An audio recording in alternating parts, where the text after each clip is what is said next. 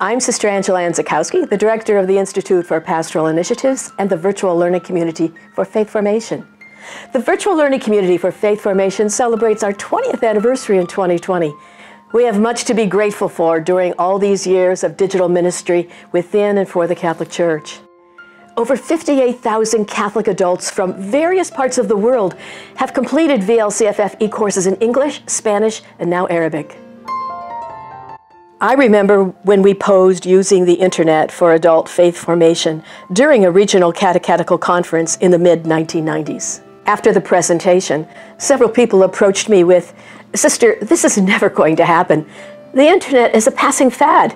The best way to reach people is in and through our parishes, one-on-one." Amidst the doubting Thomases, there were others who began to wonder with us, how might online adult faith formation be experienced?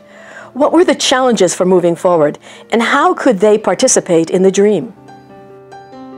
We began with 2 e-courses and 6 dioceses willing to pilot our Dream, Dare, and Do in 1999.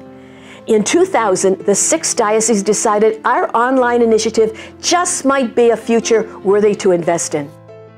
Never even thinking, though, that it would become a global faith encounter in years to come. Thus, the Virtual Learning Community for Faith Formation launched into the future. Currently, with 88 VLCFF diocesan partners, 137 e-courses available, e-participants in 24 countries, 8 certificate programs, and 200 facilitators, the VLCFF is on a fast track forward.